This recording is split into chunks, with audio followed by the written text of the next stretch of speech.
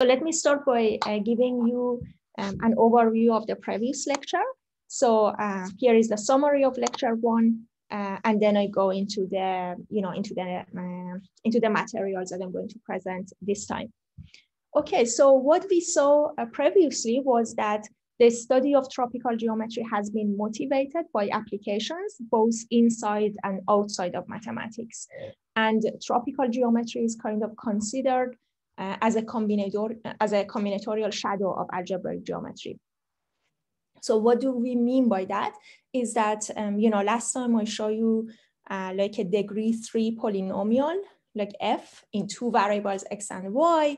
And I said, we can draw the solution set or the corresponding curve of this polynomial. And then if you choose your field to be real numbers, so the curve would look like the one on the left, right? And then we saw like how to tropicalize such polynomial and draw its corresponding hypersurface. And that would be the curve like in the middle, which is like the tropical hypersurface. And also we use this tropical hypersurface to somehow subdivide the corresponding Newton polytope of the polynomial, right? So here, because the polynomial that I have chosen before is of degree 3, so I would take 3 copies of the unit triangle, like a triangle whose edges are of length 1, and 3 copies of that triangle, and then I would get this large triangle, and I somehow like use the coefficients of my polynomial to lift the, the vertices of this Newton polytope, and to kind of go one dimension higher and then project it back to get the subdivision of this Newton polytope. And the whole idea was that, this picture here, so it's more combinatorial, but at the same time, it encodes a lot of algebraic and geometric information that we were interested to understand from the original polynomial, original curve.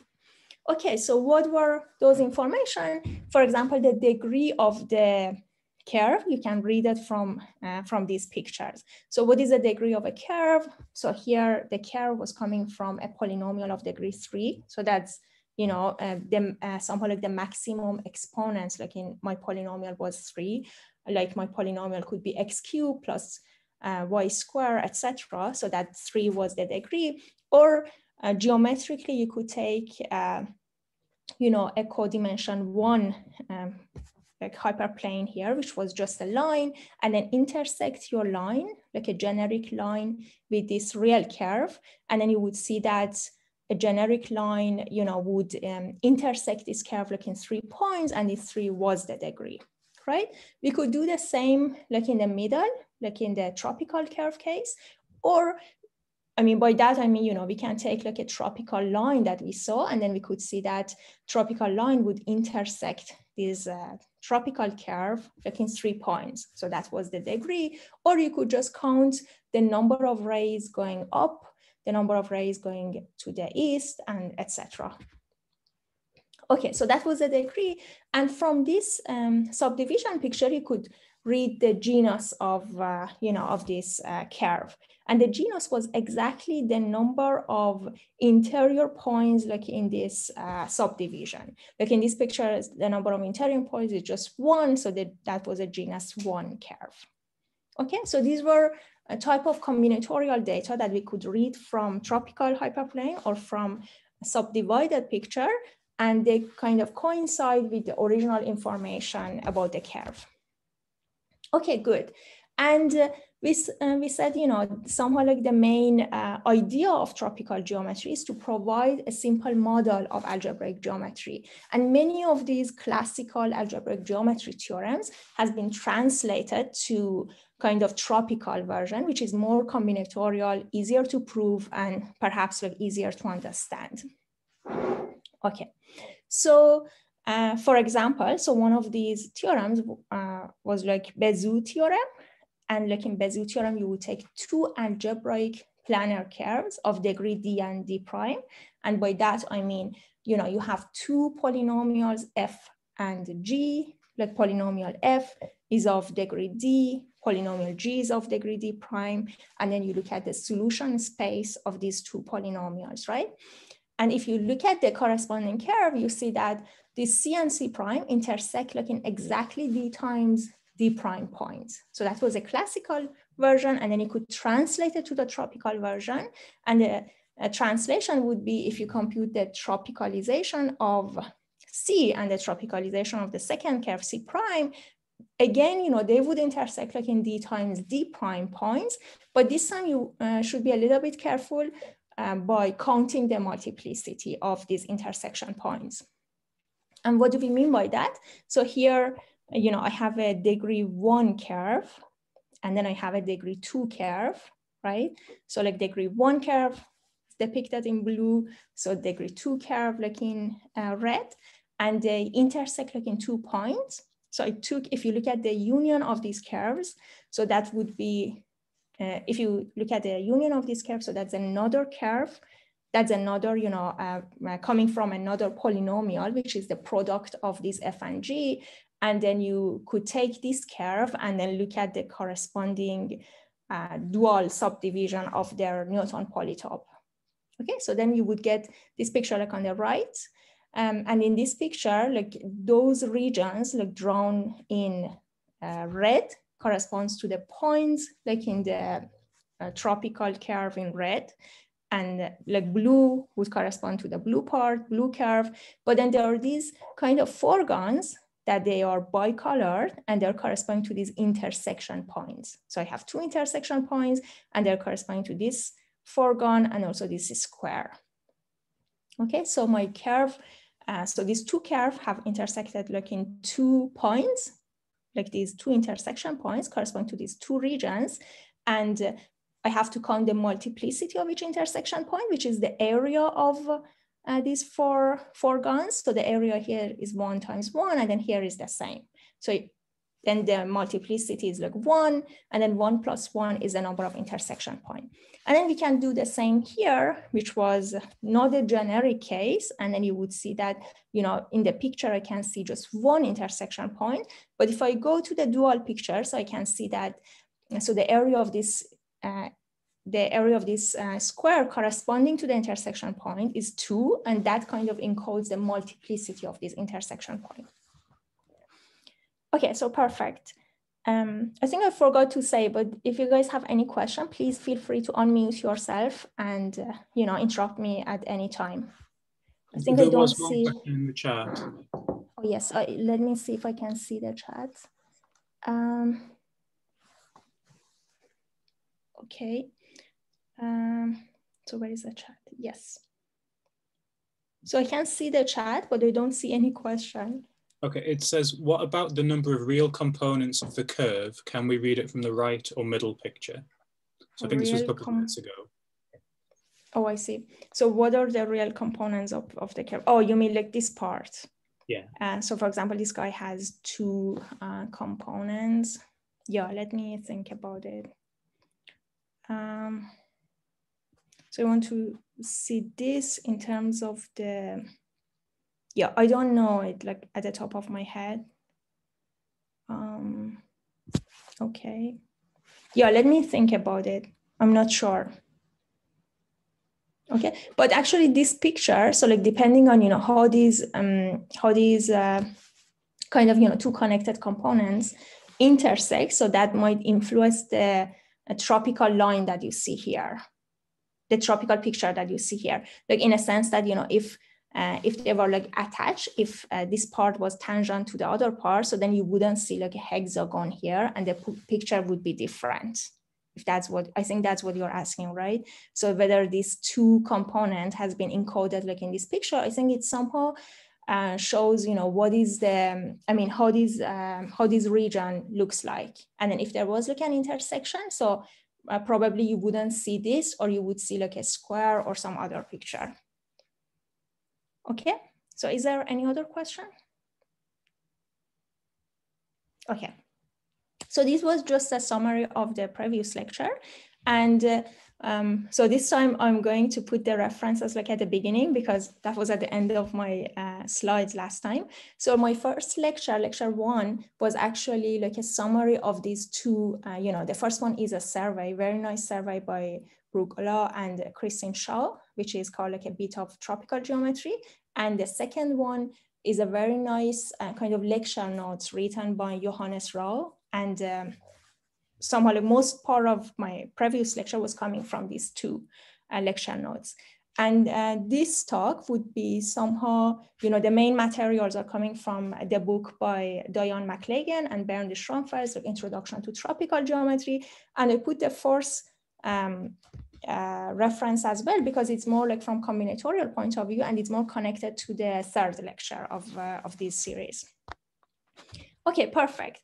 So now let me start. What is the outline of this talk? So we are going to talk about tropical varieties. So as we said, tropical varieties are somehow combinatorial objects. And then during this talk, so we're gonna realize them as polyhedral complexes. And I'm going to explain how to read them like as somehow these, geometric objects. Okay, good. So what is tropical geometry about? So tropical geometry, you can think of it as a new sort of algebraic geometry. So like in algebraic geometry, we are mostly like interested in system of polynomial equations and their solutions called varieties, right?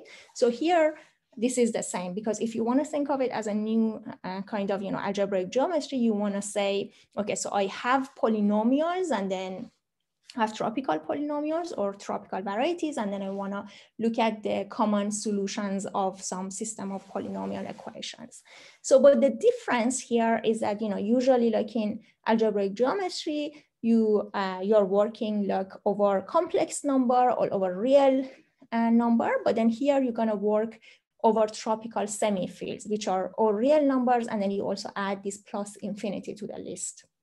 Okay, and then you change like the sum, the usual addition and the usual multiplication to the tropical sum and tropical multiplication, when the tropical sum of two numbers is just defined to take like their minimum, and the tropical multiplication is taking their sum.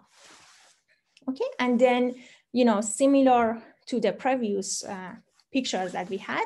So if you start from a degree 3 polynomial in two variables, you might say, okay, so what is the space that I'm looking for the solutions of this polynomial? So if you are working over real numbers, so that would be the picture that you might see. If you are working like over complex number, that's how the solution space looks like. And then if you're looking over tropical numbers, so that would be the solution space of the tropical polynomial.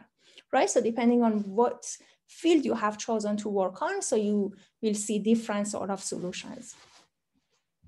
Okay, so what we've seen so far are tropical polynomials, and tropical polynomials, we just defined them last time as, like a usual sum, like a tropical sum of bunch of terms.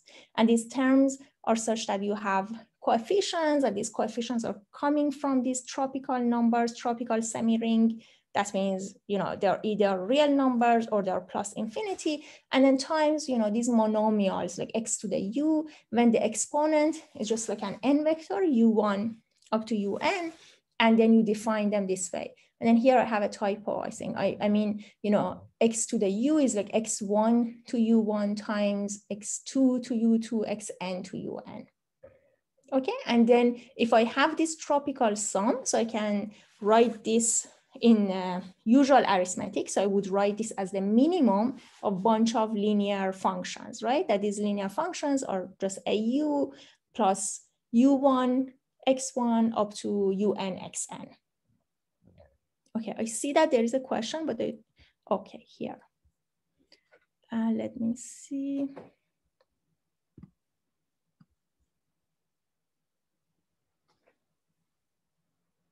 Is a semi-field a one-point compactification, or is it just adding the infinity to one and of R? So for now, let's say semi-field is just real numbers, union plus infinity. So I just want to think of them as like a set of numbers. Okay.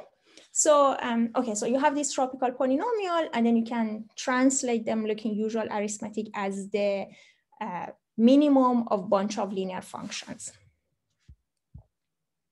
Okay, And then we saw what is the solution space, what is the variety of a tropical polynomial, right? So we define them as the set of all points like in this semi-ring, in this R bar n, such that when you evaluate your tropical polynomial, those numbers, so you either get like infinity or the minimum in f of w is achieved at least twice. Okay, and the most important example from tropical geometry is this tropical line. So you have this tropical line, which is defined as x plus y plus 0. So you have your tropical polynomial has 3 terms, and then we have to take the minimum of these 3 terms, minimum of x, y, 0. Okay, and this picture is in R2. And you know, if your x and y are both positive, so you're in the positive orthont, so this minimum would be just 0. So that would be the value of your polynomial here, 0. If your x is, you know, x and y are both negative, but x less than y, so then you are here, and this value of f of, you know, these points would be x. And similarly, you get like y like in the other part, right?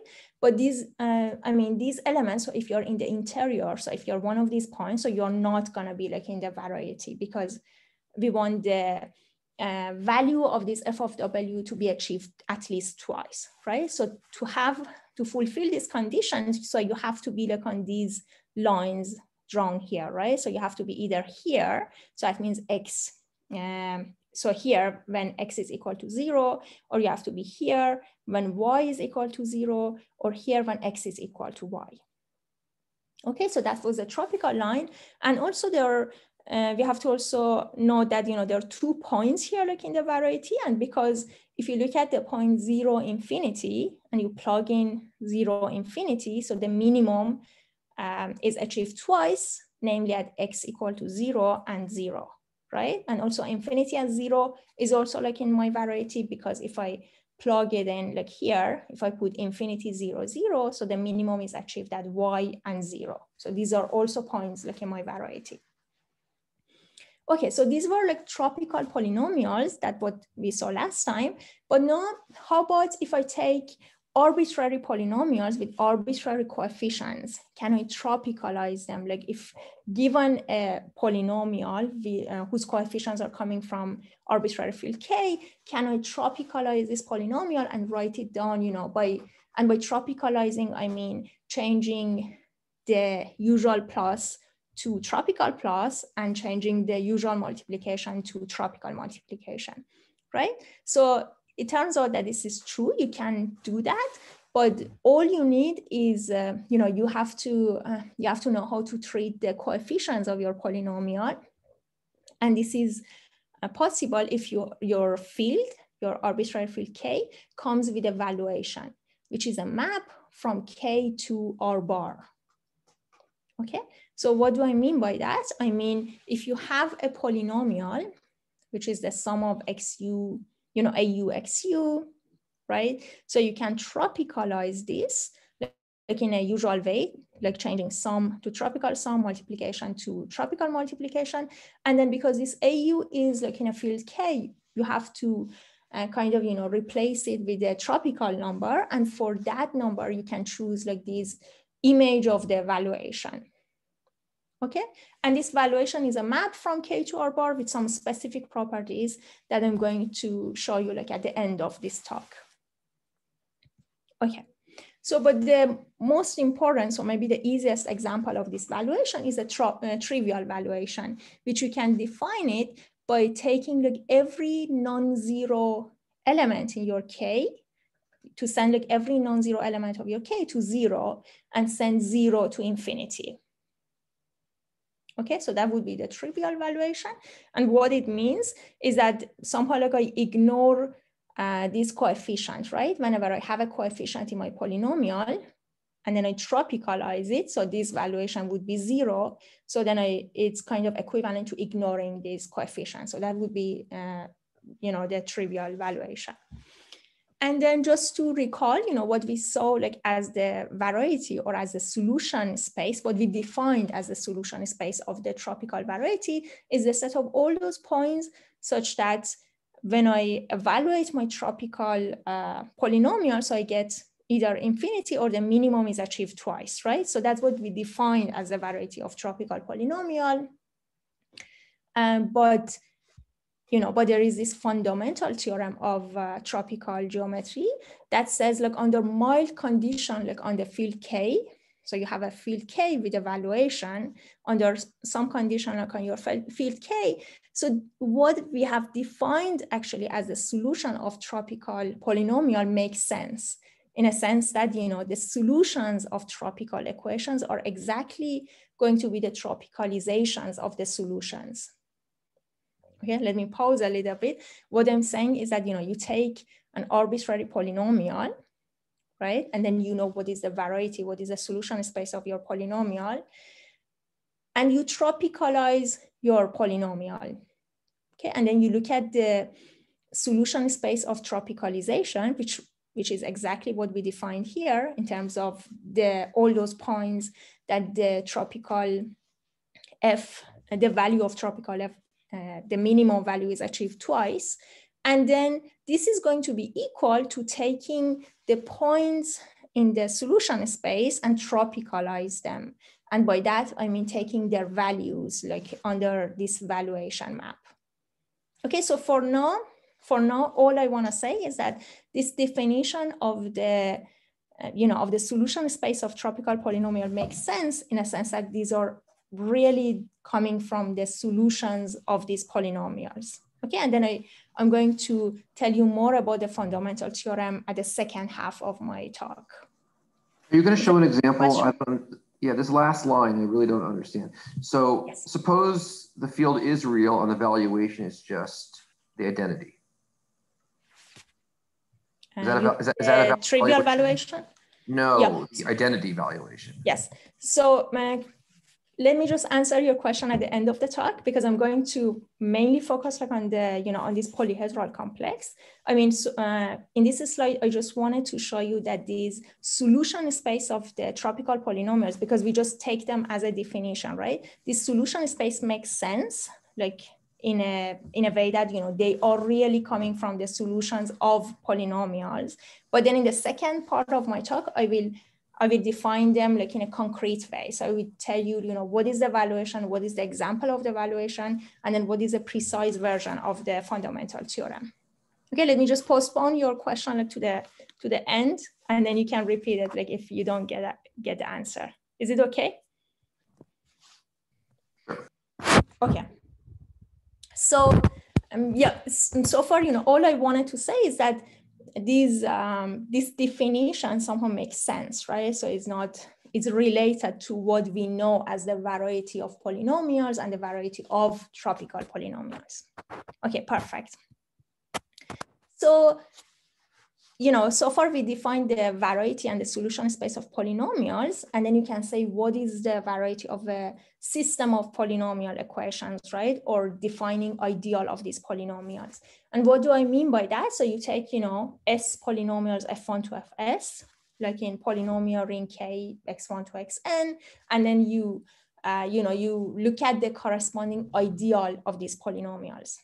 So that means all these polynomials that they are generated by these guys with coefficients coming from the polynomial ring, right?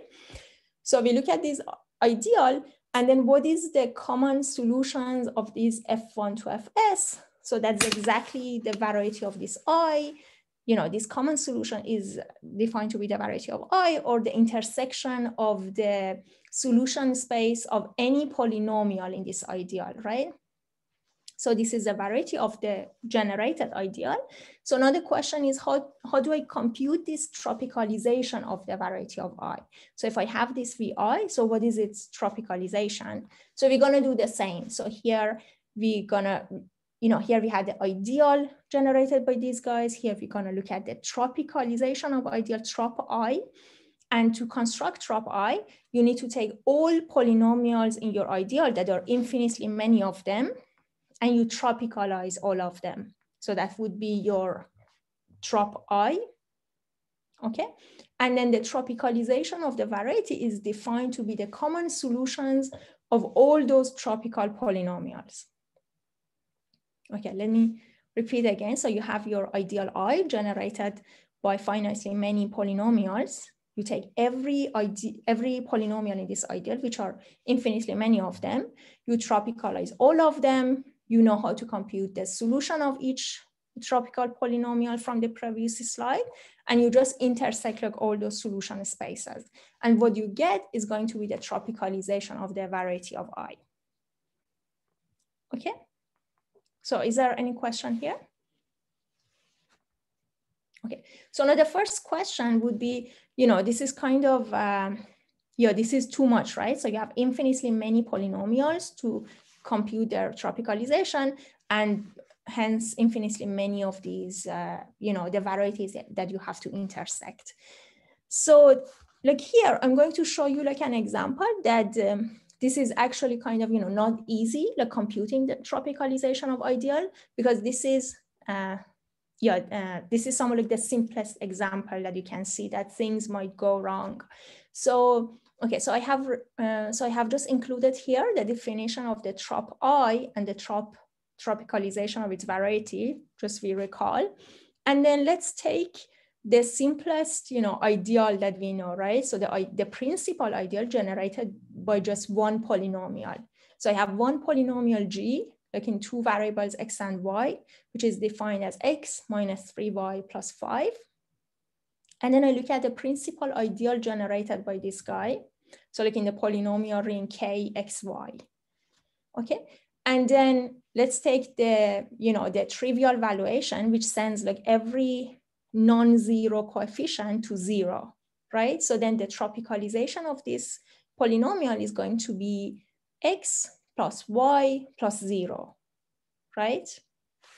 Because every coefficient, so every number is going to be mapped to 0, right? So that would be 0 trop multiplication with X, which is X, and then plus 0 trop multiplication with Y plus the valuation of this number, trivial valuation, which is 0. So I get the tropicalization of this polynomial is going to be this function here, which is X plus Y plus 0. And we already know what is this, what is this tropical polynomial and what is the variety of this tropical polynomial, right? So this is just the tropical curve that we saw like in the previous slide. Okay, so that's a tropical line. And so now I'm going to compute the tropicalization of the variety of this ideal.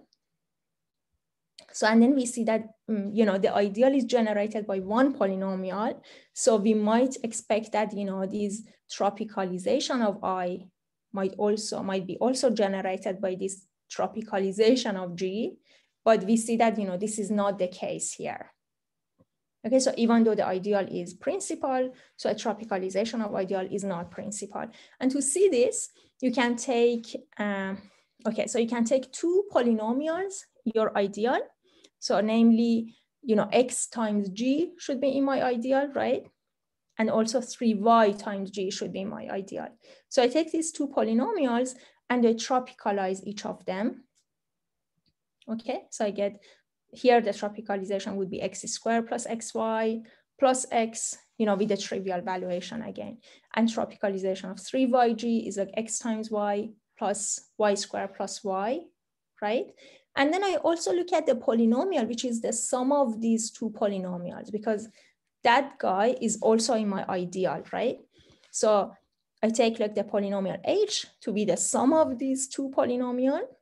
And then I obtain this polynomial here, which again, I can compute its tropicalization. But what I notice here is that, I have in particular chosen this example because when I sum up these two numbers, the term 3xy and minus 3xy would cancel each other. Okay, so the tropicalization doesn't have any term of form like xy. So, and the question is whether this trop H can be written in terms of combination of trop G with, with this in the tropical, in the R bar XY, the polynomial ring with coefficients in R bar. And the answer is no, right? Because if you look at this guy, so it has to have, because you have X squared, so that means, this polynomial should be multiplied by X.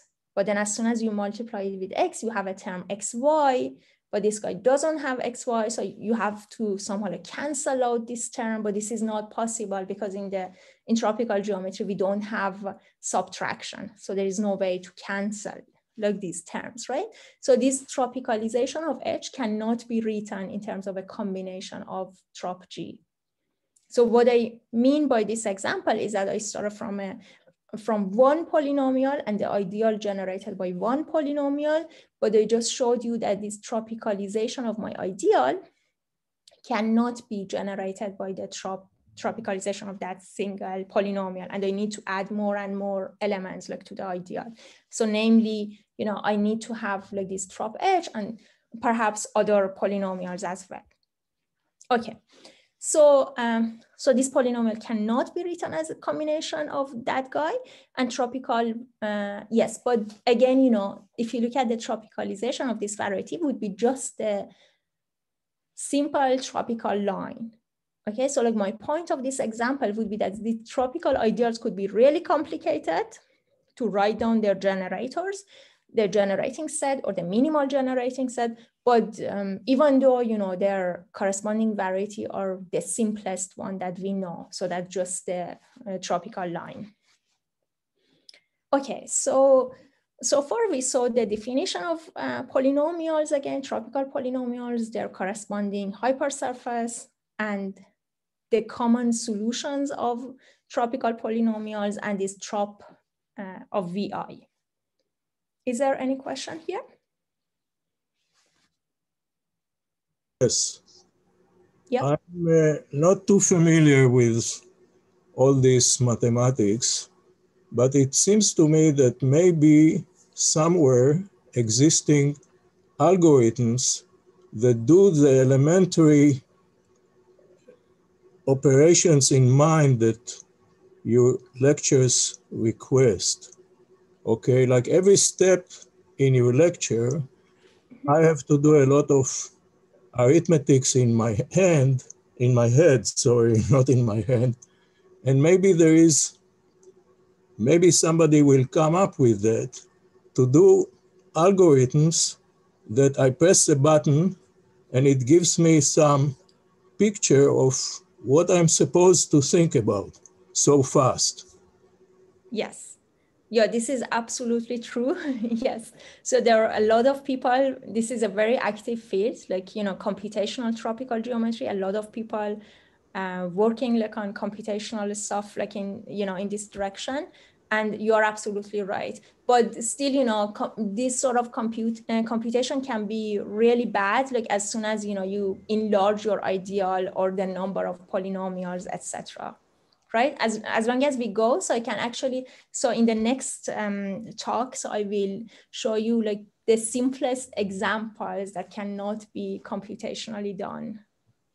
Okay, so for example, if you have references for things like that at the beginning of being introduced to this, that will be very useful as even educational tool.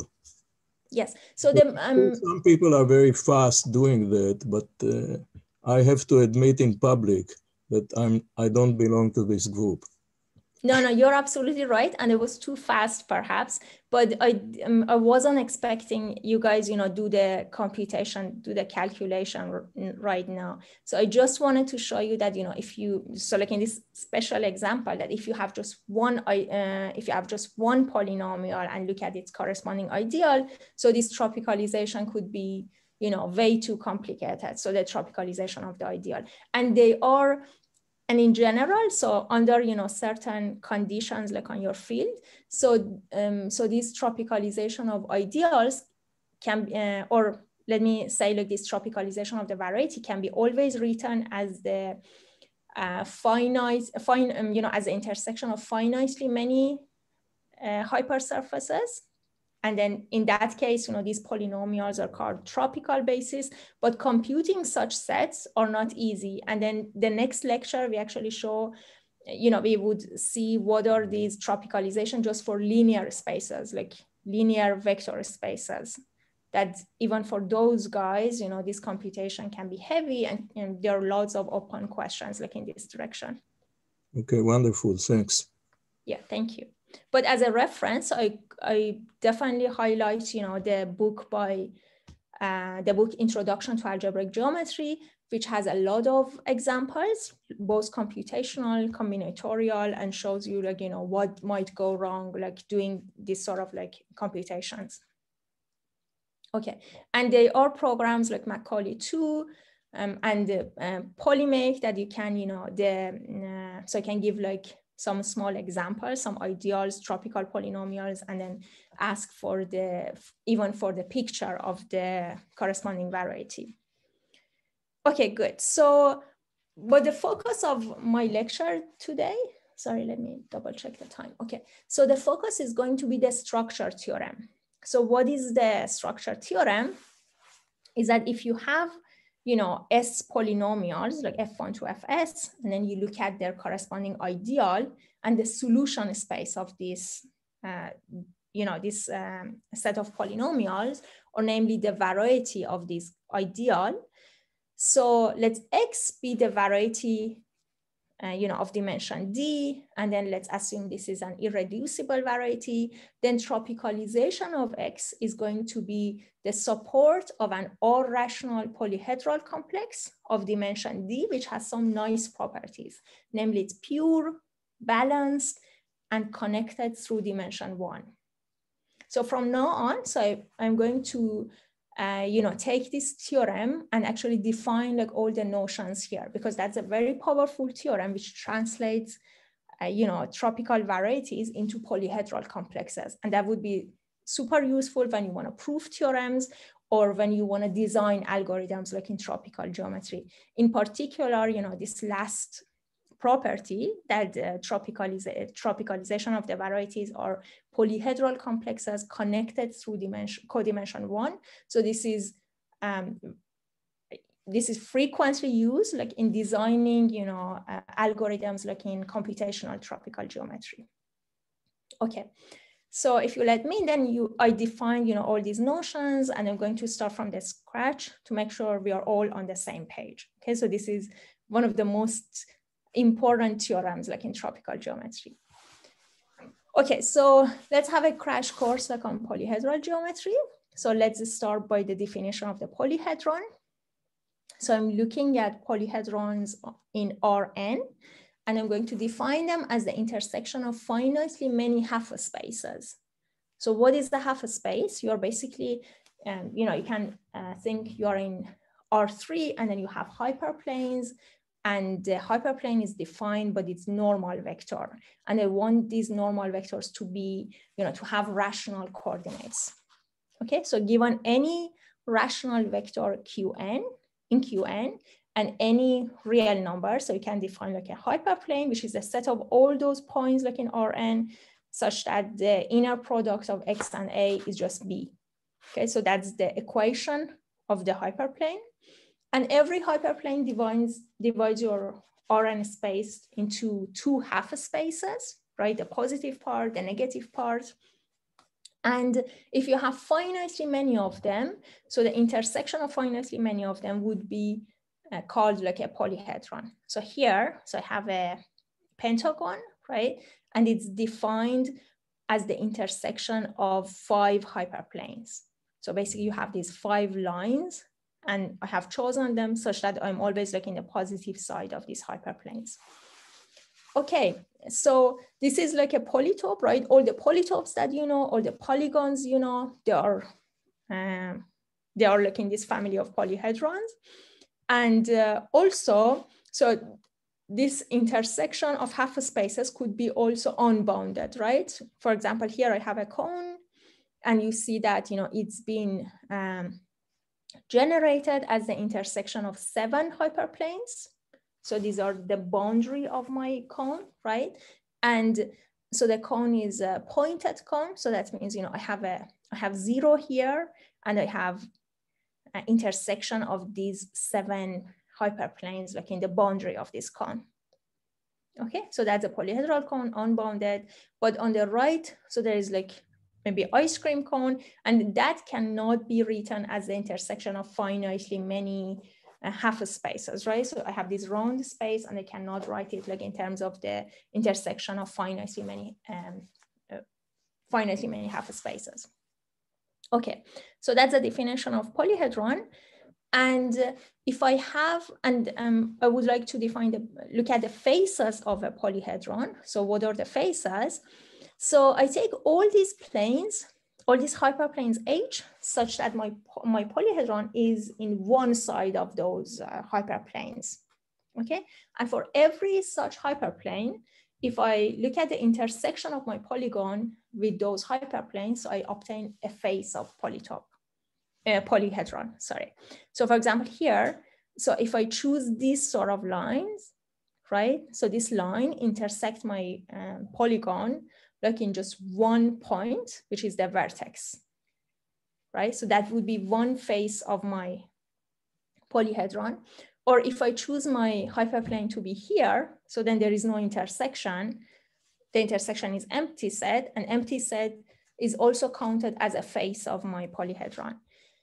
And also similarly, if I take like a line kind of tangent to this polygon, so I take the one-dimensional face, which is somehow like this line here. Okay, so these are the faces of my polyhedron. So maybe just to make sure that we are all on the same page, you can look at this polyhedron here and write like in the chat that how many faces does this polytope have? Like counting empty set, you want to count empty set, the intersections that they're giving you, the zero-dimensional faces, namely the vertices, and also the intersection of those, hyperplanes giving you the one-dimensional faces that they are the edges of my polyhedron, right? Okay, so what we're gonna see here is that, you have empty set, 5 vertices, 5 edges, right? Okay, so, okay, why do I not see the chat here? Yeah, 12, 1, 2, 3, 4, 5. Oh, okay, so maybe, so that's good actually. I'm counting them like as 11 because by this definition, so this, the whole polytope is not a face. Okay, so that was good, right? So the empty face, so the 5 vertices and also the edges, but not the whole polytope. Because if, I've defined them, to define the face, I first need like a hyperplane such that my polyhedron is either like in the positive side or the negative side. And if you choose the hyperplane to contain your polyhedron, so that's not going to be, the intersection is not going to be counted like as a face.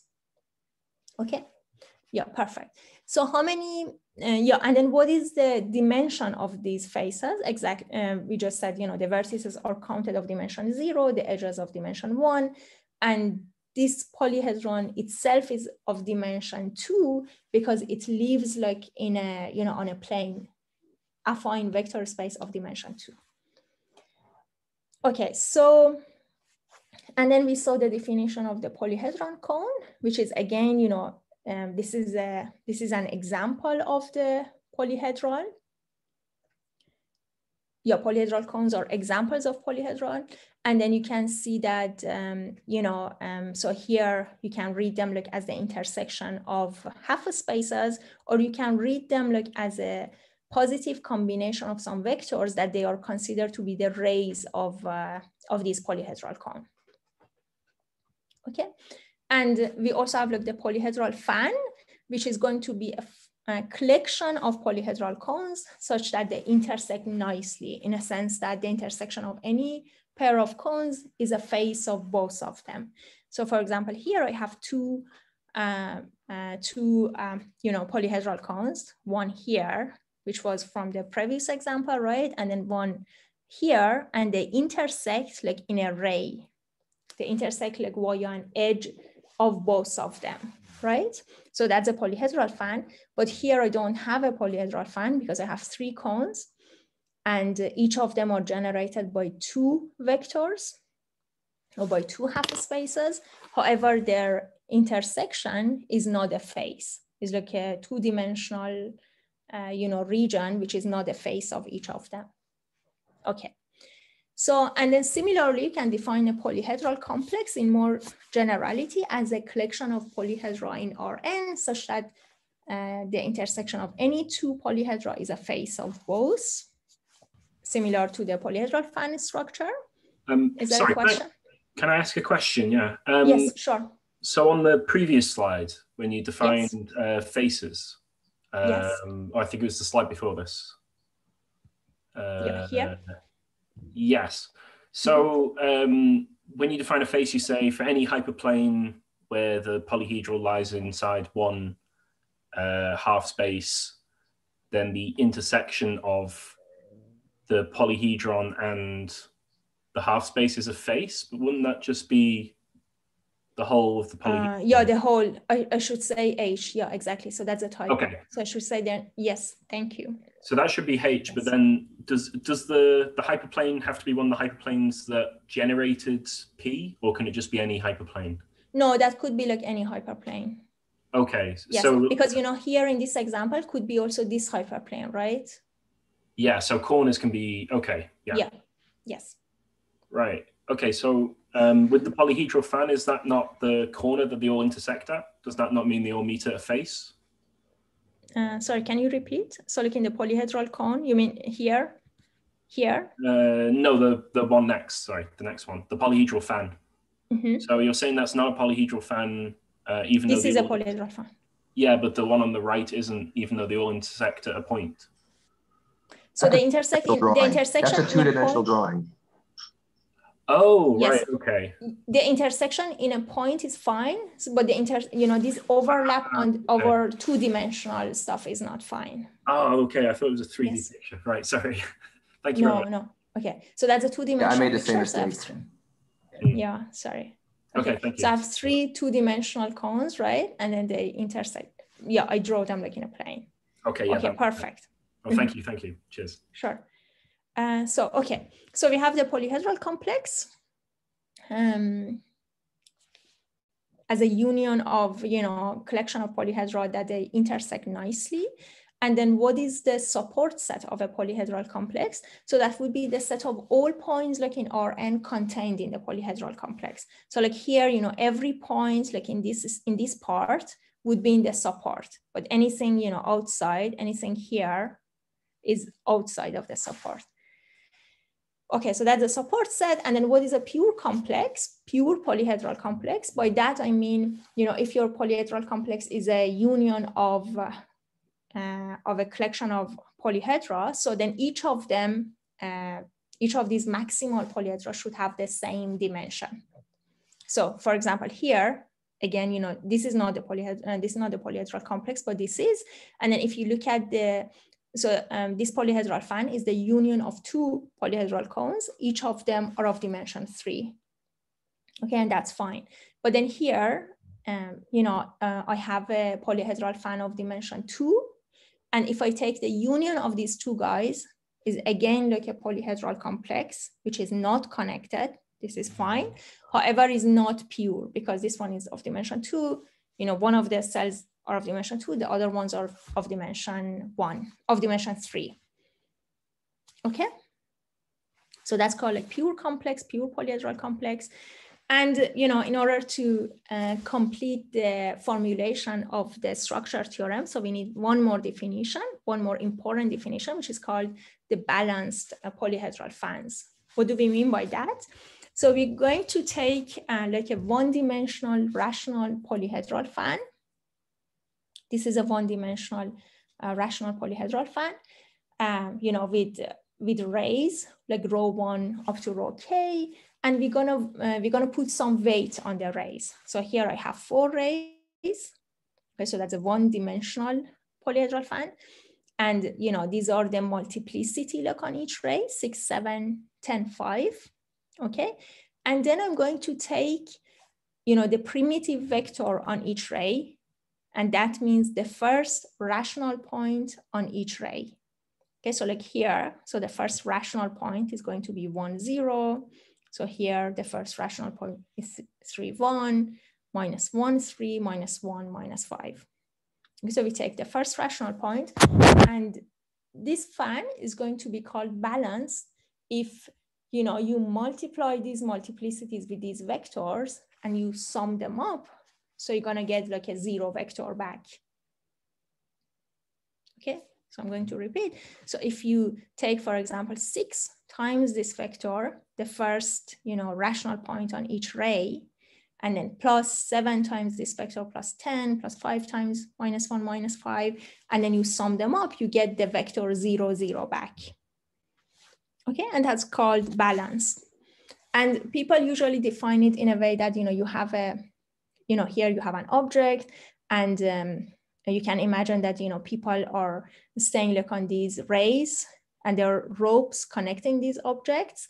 And then you ask, this guy standing on the point -1, 3 to kind of pull this rope with the strength 6. So the other guy, standing on point 3, 1, pulling this with the strength 7, etc. And this object should be balanced, should not be, move around. So that means this sum should be 0, 0. Okay, so this is called balanced polyhedral fan for one-dimensional rational polyhedral fan. But the same way you can define it for higher dimensional fans. That I'm not going to define, what it means, but it's quite similar. That instead, you look locally, like at each kind of, at each facet, and then at each codimension 1 face and all the areas around, and then you always see like a one-dimensional rational fan, and that should have these sort of properties. Okay, so yeah, so I had, so I have another example here that, I have drawn what are the first rational points here with some multiplicity. And the question is, what multiplicity makes this fan balanced?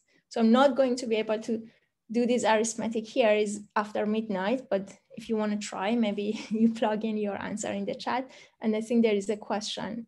Let me double check the chat. Okay, I don't see the question. Generates the rational points on the ray.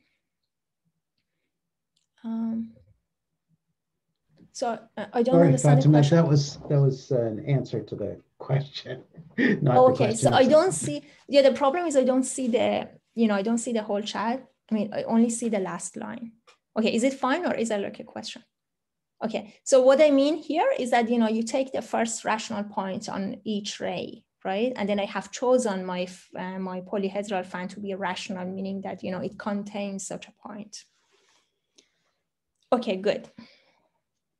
So if you've done this example, you see that it's to get like a balanced polyhedral fan here. So I have to choose this multiplicity of this vector to be 2, such that the sum is 0.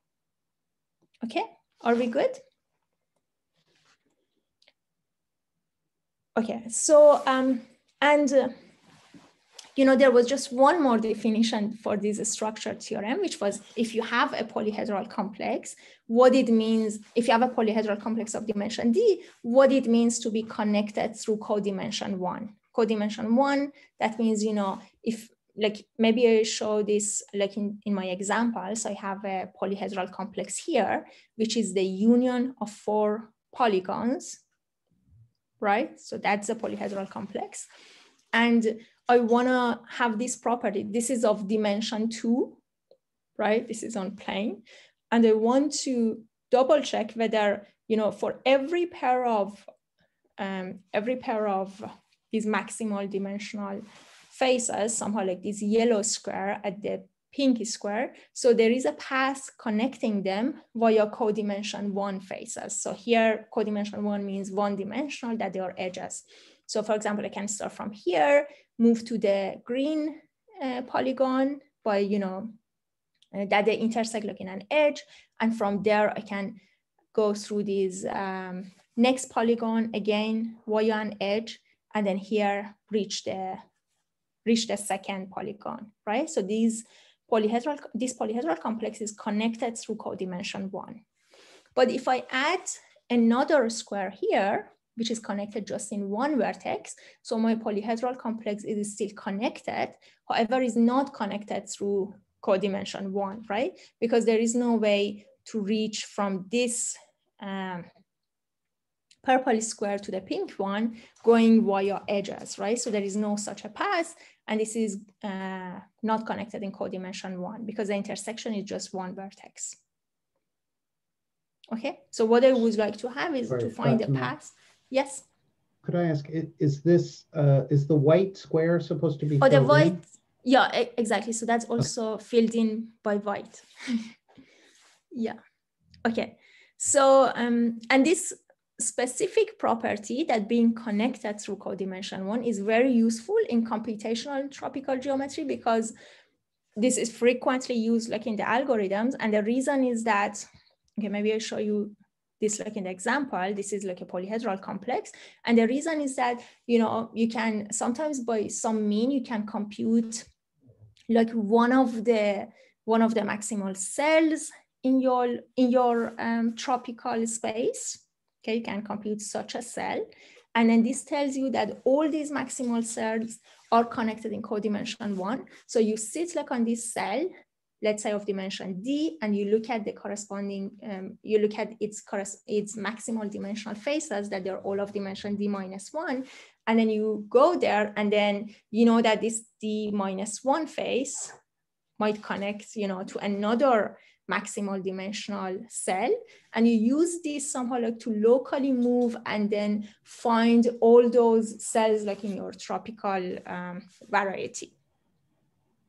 Okay, so if you've seen this like in commutative algebra, so this is very much similar to this Grosvenor basis theory, that you compute one point in you know, in your tropicalization, and then you use certain local moves to reach to another point, like in the tropicalization. Okay, is there any question here? Okay, so if there was a question that James had. I think it's an important one. If when we say a rational point, we mean an integral point, right? Oh, you mean like here? Yes. I think they could be also rational. I think they could be rational, so there is no need to be integral. And on the x-axis, what would that mean? The first rational point. What do I mean? The first rational point here? Is say the x-axis even. Mm-hmm. Oh, I see. Sorry. Okay. Okay, you're right. First rational point. There's a first integral point though. Okay. Yeah, the first integral point. Yes. Oh, okay. So whenever I mean, okay, now you understand the question. So whenever I say rational polyhedral fan or rational polyhedron, so I mean, you know, this defining when you look at, I mean, this polyhedron has been defined as the intersection of finitely many hyperplanes, right? And I want the normal vector of these hyperplanes to be rational, to have rational coordinates. Okay. Is there any other question?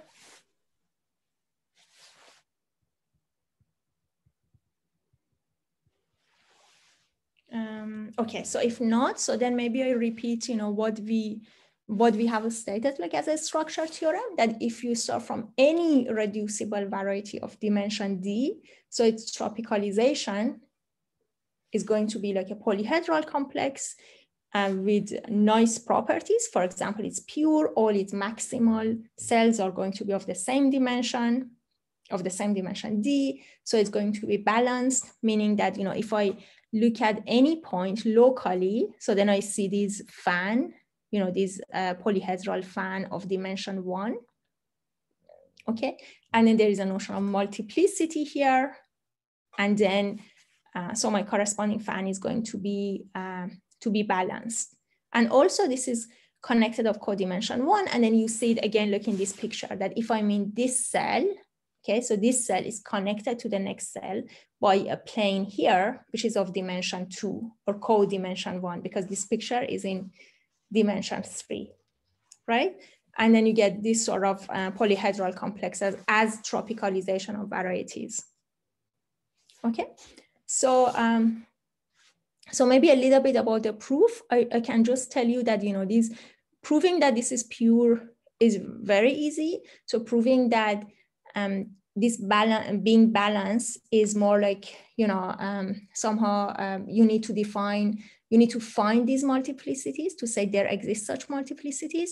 And that's also easy, like doing a little bit of commutative algebra, but proving that this is connected through codimension 1 is the hard part, which needs a lot of, you know, classical algebraic geometry tools. Okay, so there's another, I see that there is a question, but I don't see the question.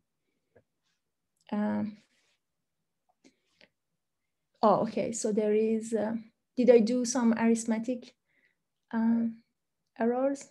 Okay, could be, yeah. Okay, I double check before putting my slides online. So, so that was the structure theorem. And now the natural question is, you know, the realizability problem. And that says, you know, we just showed that every reducible variety, for every reducible variety, so its corresponding tropicalization, it's super nice polyhedral complex, right? But you can ask, how about the reverse of this theorem? Meaning that if I start from a polyhedral complex with all these nice properties, like pure, balanced, connected in codimension 1, whether there exists an irreducible variety such that, you know, its tropicalization is going to be this polyhedral complex. And it turns out that this is not true. And we're gonna see this actually more in next lecture. And if you know matroid theory, that's very much related to matroid theory and realizability of matroid theory. Okay, and what we saw, like as a complex somehow, you know, is said, like, for example, again, during next lecture, we're going to see that these sort of like complexes for some special linear spaces are defined as tropical linear spaces, but also you have a notion of tropicalized linear spaces, meaning that they are realizable and there is a linear space whose tropicalization gives you this sort of complexes.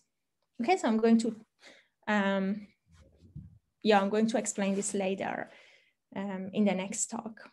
But for now, I don't know, do I have maybe, how much time do I need? Do I have maybe 10 minutes or am I already over time?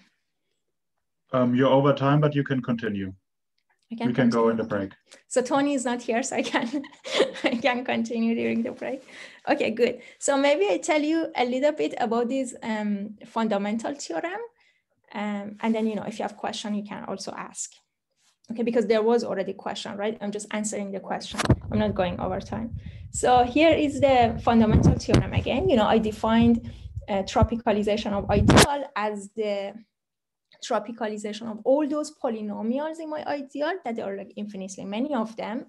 And then we also define the tropicalization of the variety of I as the intersection of all these, the variety of all these tropical polynomials, right?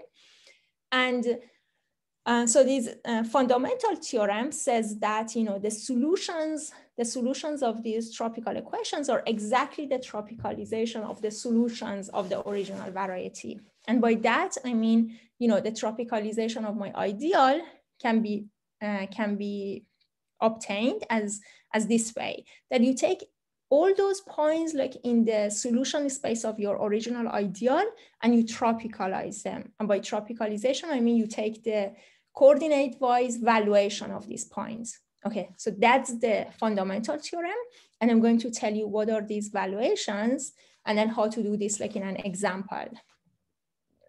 Okay, so this is just to tell you what's going to come next. Okay, so what is this valuation? As I said, you know, this valuation is a map that you can define for every field. So like, so you have an arbitrary field K, and you can define this valuation as a map from K to R bar. And these R bar are just like tropical numbers, such that, you know, it satisfies like certain properties. Okay, so you define this valuation and, you know, these are important like in tropical geometry, but the most somehow like the easiest valuation that you can define over any field would be this tropical valuation. That if you define your valuation map such that takes like every element of your K to 0 and also takes the 0 element to infinity, so then you already have a valuation over your field. Okay, so that's the trivial valuation. And there is another one which shows up like a lot like in in tropical geometry, and that's a valuation coming from Puzzle series. And by that I mean, your field is like Puzzle series, which is like the you have infinitely many terms, and these terms are you can think of them as like polynomials, but with infinitely many terms, like in variable t, and the t takes rational exponents, and the coefficients are just like complex numbers. Okay, so you define like this Puzzle series, and the valuation of every element of the Puzzle series is just the minimum exponent of t in that expression. Okay, so let's see an example. So here is the valuation. Here is one Puzzle series, and then the valuation is going to be the minimum exponent in this expression, right? And then you usually write them like in an increasing order. So here the smallest exponent is going to be 3/5, and that's going to be defined as the valuation. Or the valuation of the second Puzzle series here is going to be 4 plus t 1/5 plus. And maybe you can type your answer. What is the valuation of this series? Okay, so we are going to look at the minimum exponent of t in that expression.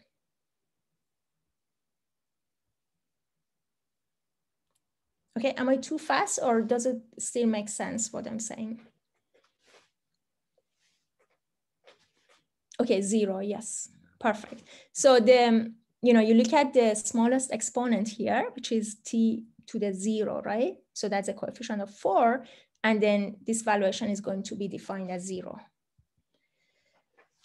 Okay, so now remember, I defined the tropicalization of every polynomial.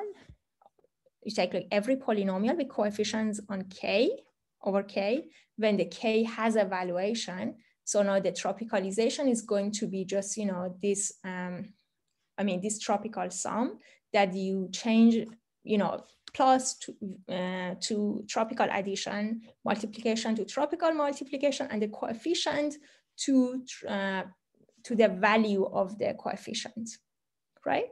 So then with the trivial valuation, we just saw that, what would be the tropicalization of this polynomial. All the coefficients are going to be 0, right? In the value, like when you do the trivial valuation. So it's going to be, the tropicalization is going to be x cubed, tropical sum xy4, tropical sum y6, and then that would be the minimum of these 3 terms. Okay, and then if you have Puzzle series, so you can do the same, right? You can just change this plus to tropical sum, and then compute the valuation of each coefficient. So the valuation of the first one would be the smallest exponent of t that you see here, which is again 0, right? Minus 3 times t to the 0. So that would be 0 x cubed plus tropical sum. And then here, the smallest exponent is going to be 3/2. And then here again, this is 0, right? So the tropicalization is going to be this polynomial,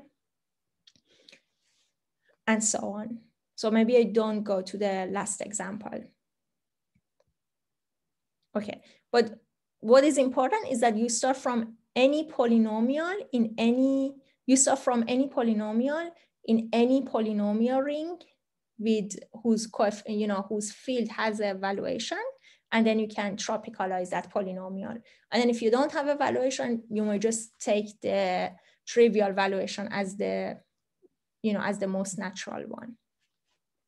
Okay, perfect. And then we go back to this theorem now again. What do we mean by this fundamental theorem? Maybe we just do one example, is that let's say my ideal I is generated by 2 polynomials. Okay, so so the ideal I is generated by x minus t and y minus t cube. And this is, I'm working like in the Poisson series, right? So that's my field.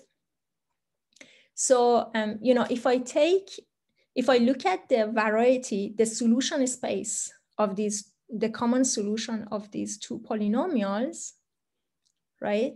So this x minus, that means like I put x minus t equal to 0, y minus t cube equal to 0, and the solution would be just one, you know, would be just one point, which is t and t cube, right? So the variety is going to be t cube.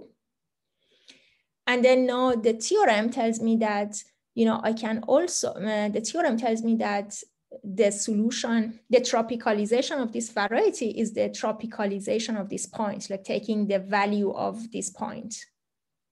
And if you take the valuation, so t, the value of t would be 1, and the image of the value of t cube would be 3, right? So the trop vi should be just 1, 3. Okay, so that's an easy check. And then if I want to do tropicalization VI with the definition that we saw before, that, you know, I take my polynomial ideal, I look at all polynomials in my ideal, and then I tropicalize all of them, and then I intersect their corresponding variety.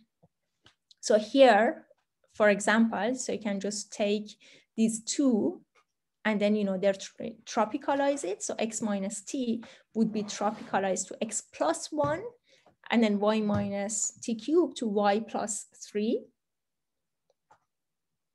Okay, so I take, you know, x tropical sum, and then the value of t, which would be 1, and y tropical sum, and the value of t cubed, which would be 3, right? So I take these two, and then if I intersect it, so I get again the same, the same point back, right? Because if I think of it, sorry, this should be like tropical sum here. So the variety of x plus 1. So how we define this variety was that, you know, I have to look at all those points, that the value of those points, like in this polynomial, the minimum is achieved twice, right? So my polynomial has only 2 terms, x and 1. So to get the minimum twice, so I have to choose like my x to be 1. And then here the same, I have to choose my y to be 3. Okay, and you know, that's the, somehow like that's a check for this theorem, for this fundamental theorem.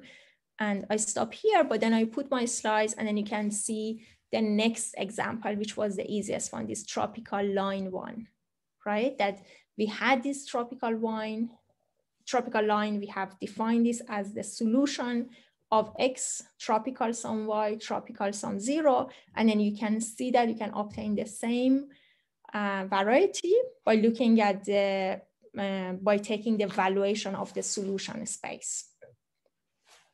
Okay, sorry for going over time, but I stop here. Please ask me questions if you have any. Thank you. Fatemeh, yes. When we have when we're trying to look to see whether we have a balanced fan, and we have these weights, could the weights be negative, or are they always positive?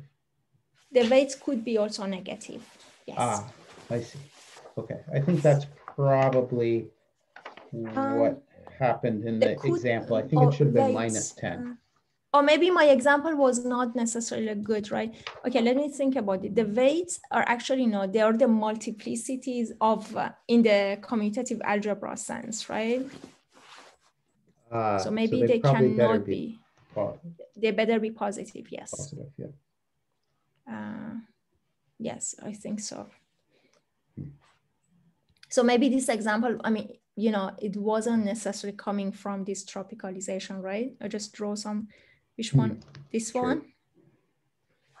Yeah, I just draw some polyhedral fan to make it balanced, like to check the balance property. Yes. Got it.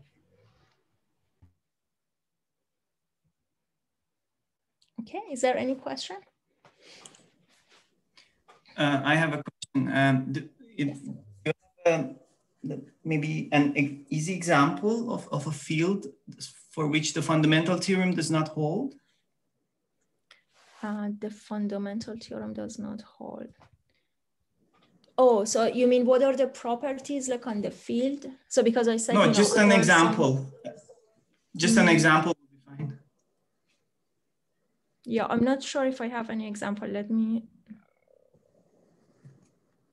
So I mean, to make it work, so you start from any. So this works for any algebraically closed field, right, with a non-trivial valuation.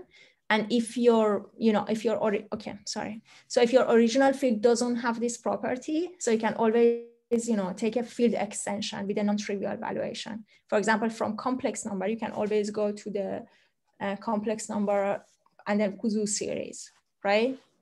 So probably the bad example would be something, which is not, maybe the field is not closed. I mean, that's the first thing that you have to exclude, but I don't have it. I don't have any example right now. Okay. So, I mean, it could be characteristic 0 and still it's a bad example. I mean, in theory, yes, but I really don't know how bad this condition could be. Yeah.